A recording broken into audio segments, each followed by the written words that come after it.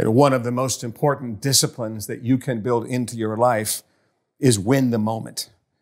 And the reason for that is life happens one moment at a time, and your effectiveness is determined by what you do in those moments. But here's the challenge.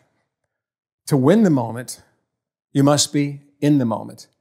And let's be honest, a lot of us, we're not in the moment. And the reason why is we're in the future because of fear or anxiety, or we're in the past because of frustration or anger or resentment.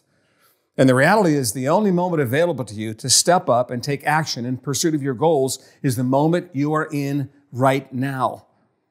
And the past and the future, we learn from the past for sure.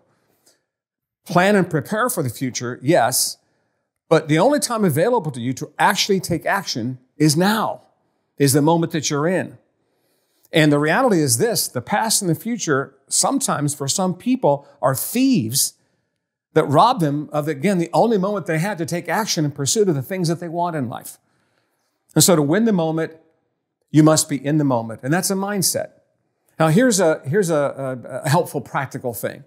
The reality is you're not going to win all the moments in a day. You're not going to win all the moments even in a segment of the day. You're going to lose some of the moments. But here's the key. Don't lose 2 in a row. So when you lose a moment, which you will do, stop, press pause to regain your clarity, understand what you need to do next, get your mind right to regain positive, productive energy, and step up and win the next one. Just don't lose 2 in a row.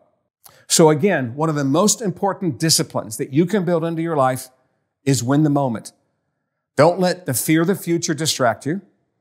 Don't let anger or frustration or resentment from the past distract you. Understand the moment that you're in, laser focus, and take action now. Go do the work.